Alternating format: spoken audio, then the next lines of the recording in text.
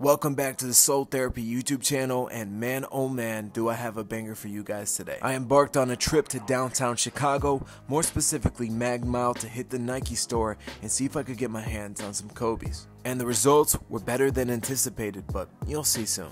We are so close to 3,000 subscribers, y'all. Thank you for the continued support. If you have not joined the community yet, make sure to do so, leave a like, subscribe, and join our free Discord, which will be linked down below. We'll be discussing upcoming shoes, thrift finds, and a sneak peek at some merch. The first stop of this video was Ross, and honestly, I just had some time to kill before the good stores opened up, so I wanted to see if I could find anything in store. I did find this Deadpool and Wolverine graphic hoodie, and honestly, the back graphic wasn't too bad. It just seemed like the print quality wasn't all that. This ODB shirt was actually pretty fire. The weather has been amazing as of late. You couldn't ask for any better climate to go sneaker shopping and come across some deals. I feel like the sneaker game is picking up some steam, especially going into 2025.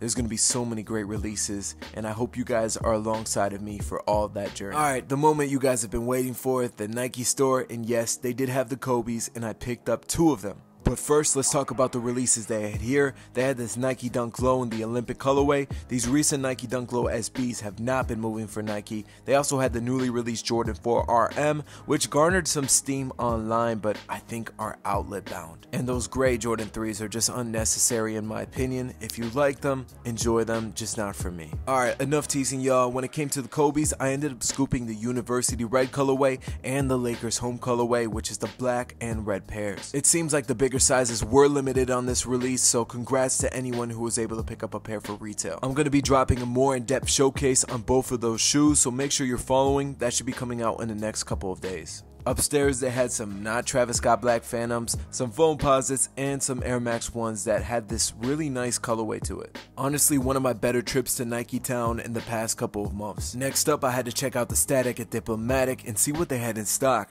They had these Joe Fresh goods, New Balances, that I'm really interested in picking up a pair for myself. Online, they really aren't going for that much, and that icy blue is just made for me. And the J Balvin Real in the black colorway has been a shoe that I've been after for a minute, so if anyone has a good deal on a size 12, just hit me up, slide me a DM.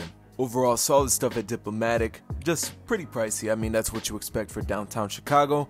Next up is Nordstrom, and don't sleep on Nordstrom. Sometimes they do have some heaters here. But yeah, their Jordan selection was almost non-existent. They did have some cool Vomeros and some Nike Dunk Low colorways that I hadn't seen yet before, including these black and blue ones. These are slight, and this other gray and blue colorway. Not a big fan of all that mesh material on it, but they look pretty solid. These Sambas, on the other hand, fire. I always tell people who are looking to pick up a pair of Sambas, don't go with the standard white or black. I mean, you can, the classics, but switch it up, have a little bit of variation with it, have fun with it, and really pick something that catches your eye. Because at the end of the day, don't be afraid to try new things, but also wear what you like. They had these Doc Martens. I'm looking to pick up a pair of these. I do like the ones that don't have the black and yellow stitching.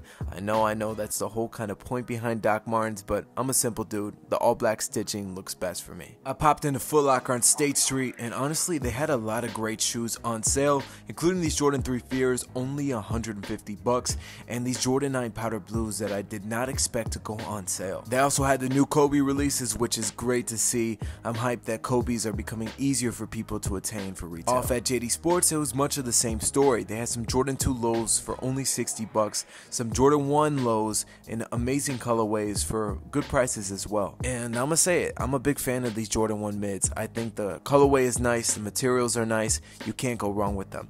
They also had these Jordan 1 lows for only $50. Admittedly, it was a size 13 and that was their last size, but $50 is a stain for some Jordan 1 lows. Lastly, we're at Ross, where they had some Team Jordans, some Pumas. These are not bad, the MB2 in this tannish colorway.